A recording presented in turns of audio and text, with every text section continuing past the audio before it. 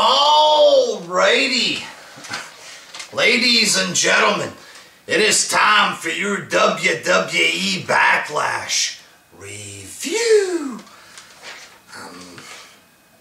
Not a terrible show, better than I expected, you know. Maybe because my expectations were so damn low for this card. It turned out to be okay, I guess. It kinda felt like a 3-hour SmackDown, you know what I mean? Match quality-wise, stuff like that there, but it had a good ending, I guess. First match, Becky Lynch won the Women's Six-Pack Challenge. This was alright, I guess. Nikki Bella did most of the work in the match. Eventually, Becky Lynch won.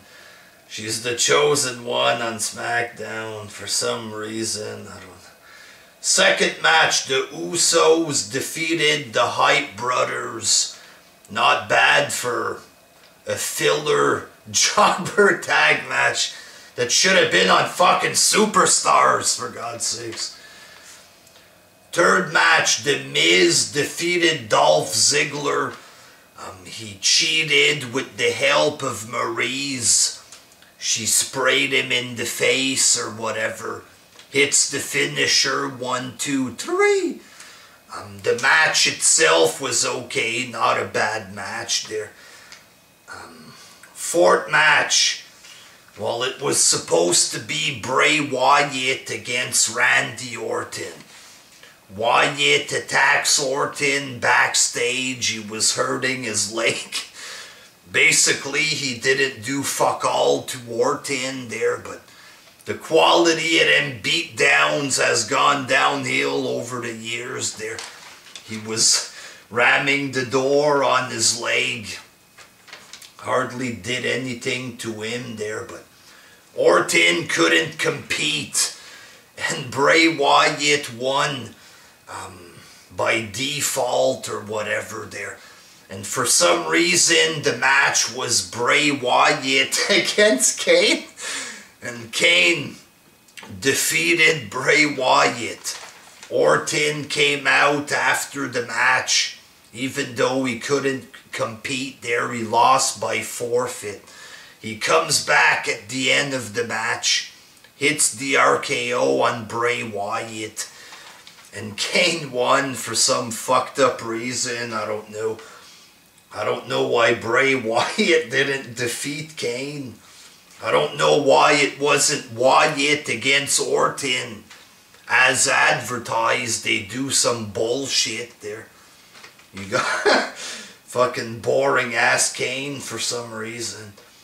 Fifth match, Slater and Rhino defeated the Usos. And they're the new SmackDown Tag Team Champions there. So apparently Heath Slater is a big star on SmackDown now. He's got his contract, boy. It's the Heath Slater era there. We got nobody left. It's time to push Heath Slater. Bring back Rhino, might as well.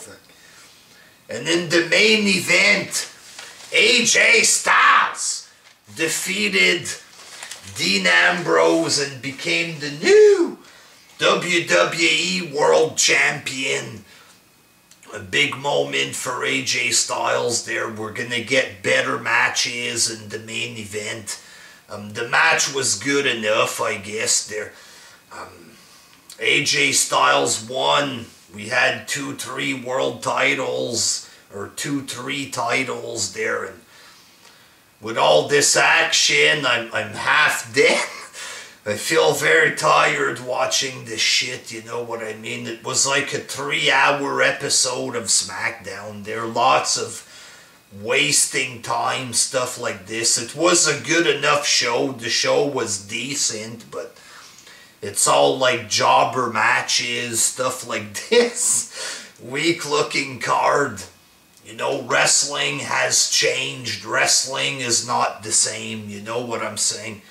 Big world title match, stuff like this. It still feels like it's not that exciting, you know, full of fucking jobbers, so I don't know folks, but decent show I guess, but it's a new era, dog. Wrestling ain't what it used to be. It's a pay-per-view is the quality of SmackDown, and WrestleMania is the quality of Raw now. And Raw is a big fat pile of fucking shit, folks. A new era of fucking boring shit there. It was okay, but, you know, it's Jobber City, ladies and gentlemen. Until next time, peace!